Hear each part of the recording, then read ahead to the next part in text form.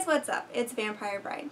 I recently picked up an original Xbox for only $45, and as with all of the consoles that I pick up, I took it apart, cleaned it up, and changed the thermal paste.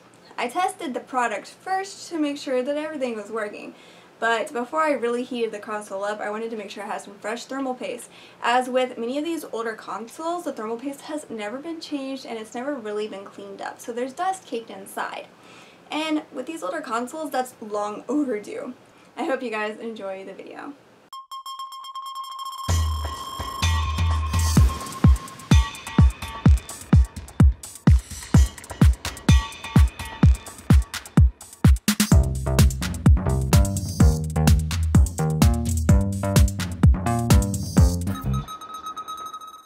As you can see, this thing is quite dirty.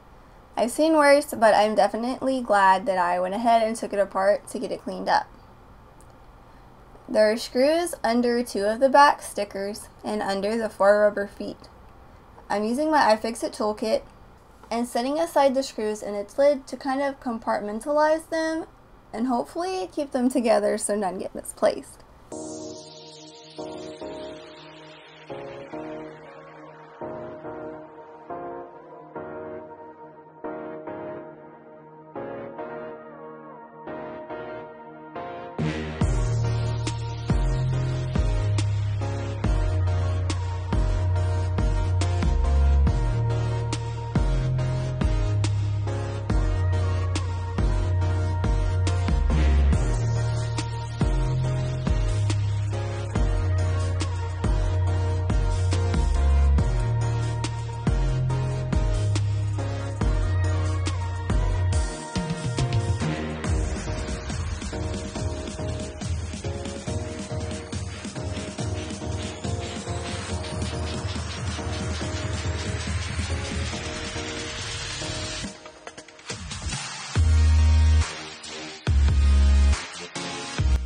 After taking the pads off of the bottom, there is some sticky left behind, sometimes covering over the screw.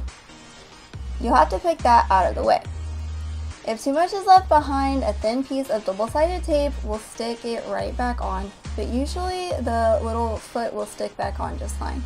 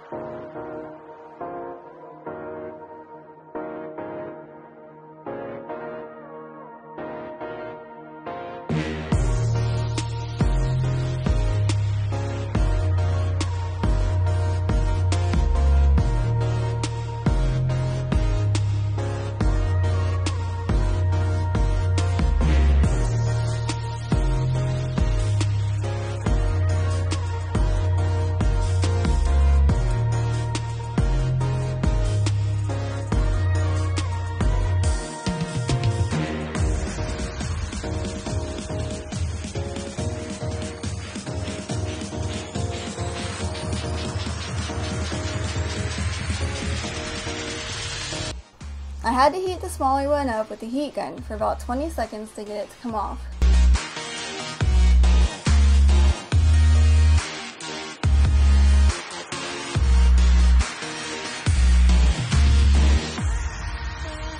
Whatever heat compound they used here is super sticky and did not want to come off.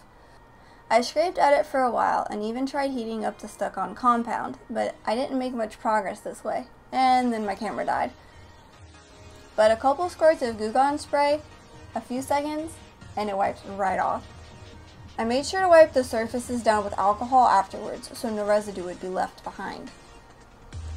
This Xbox was having trouble reading discs, even when the discs were in near new condition. So I wanted to take the disc drive apart and wipe off the eye with some alcohol to see if that would help. Not shown in the video, after I put the Xbox back together, it was still having trouble reading the discs.